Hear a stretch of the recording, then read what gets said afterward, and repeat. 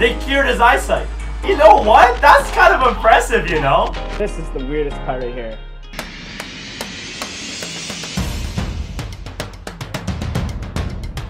Hey guys, John here, aka Bruce Lee, and I have a special guest. It is Avery on the other screen there. Say hi, Avery.